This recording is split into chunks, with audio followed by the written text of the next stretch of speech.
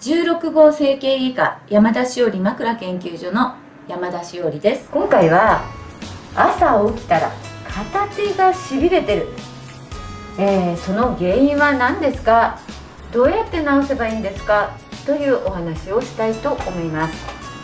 まず大前提として、手がしびれるって言った時に、皆さん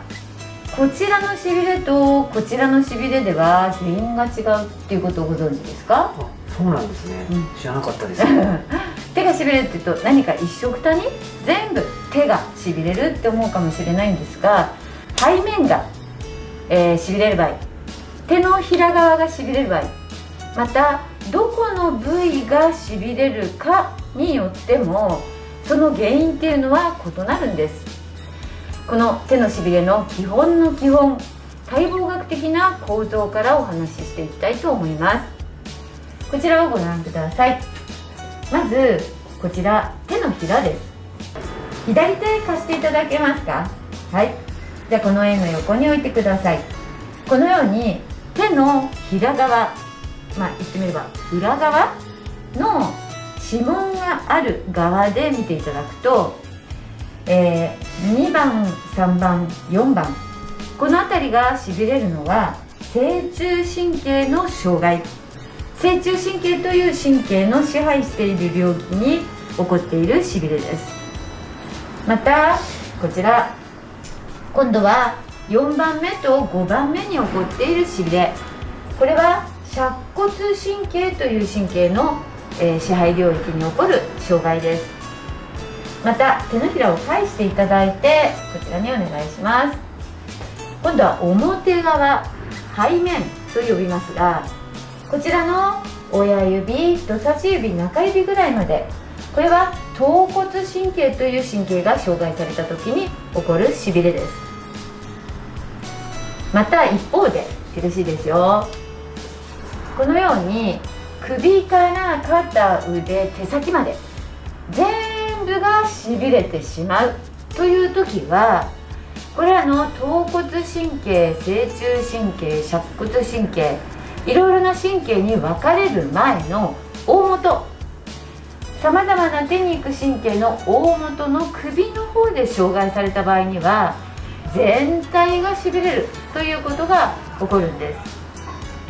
ですので人間の体、不思議ですが、どこで神経が圧迫されるか、どこに大きな病気があるかによって、簡単に手のしびれといっても結構違う場所がしびれるということがわかるんですね。逆に言うと、私たち整形外科医や神経内科の医者は、患者様からどの部分がしびれるかということを聞くと、おおむねどの場所に病気が、原因があるのかということが予測がつくわけです。そしてもし手だけではなく顔面にもしびれが出る、口の周り、顔にしびれが出るとすれば、それは脳の障害を伴っている可能性もあります。脳に起こる出血、脳梗塞、脳腫瘍、いろいろな脳の病気も顔面や手にしびれが出る可能性がありますので、ぜひ専門医に受診してその原因を調べるということが必要になるわけですね。ここまで知っていただいた上で、これからお話ししたいのは、どんな時に症状が出るかによって対処方法が異なるということです。最近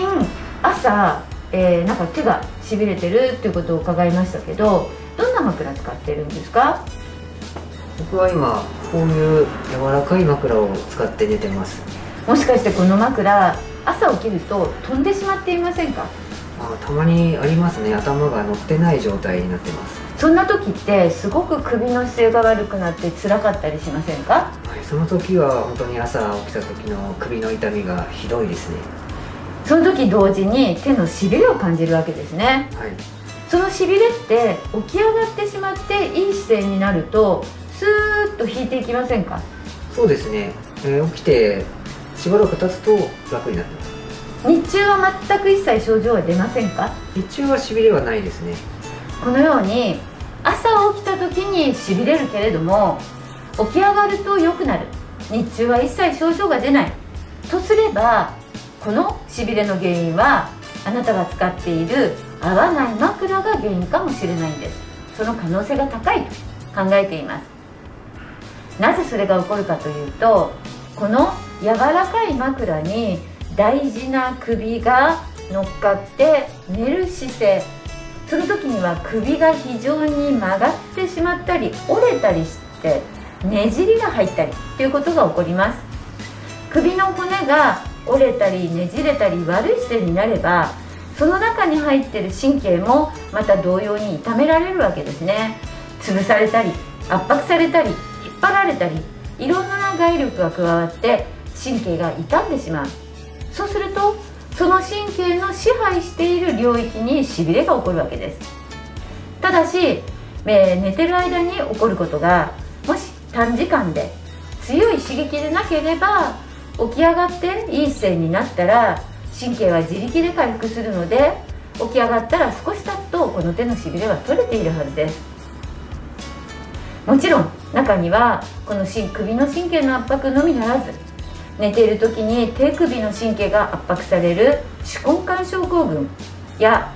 胸郭出口症候群、さまざまな、鑑別しなければいけない病気もありますので、皆さんが自分で素人判断することは危険を伴いますが、まず大事なことは、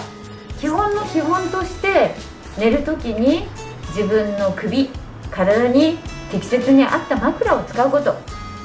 高さをきちっと整えて、硬くて首がグラグラしない、このようにふかふかしたり寝返り打つと枕が飛んでしまうようなものではなくて、